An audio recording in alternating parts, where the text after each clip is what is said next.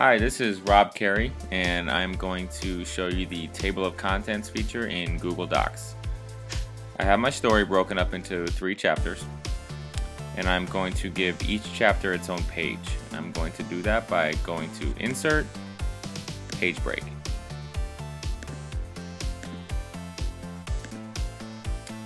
So now each chapter has its own page. I'm going to highlight the title of each chapter and give it a heading. Chapter 1 will be heading 1.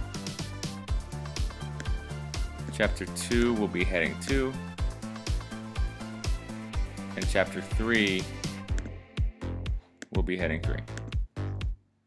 Now I want my table of contents to have its own page, so I'm going to click here and hit page break, so now my first page is empty. I'm then going to go to Insert, Table of Contents, and there's my table of contents. You can edit it to make it look nice. Give it a title. Space them out however you would like. But when I click on each one, it's going to take me to that page. And that is the table of contents feature on Google Docs.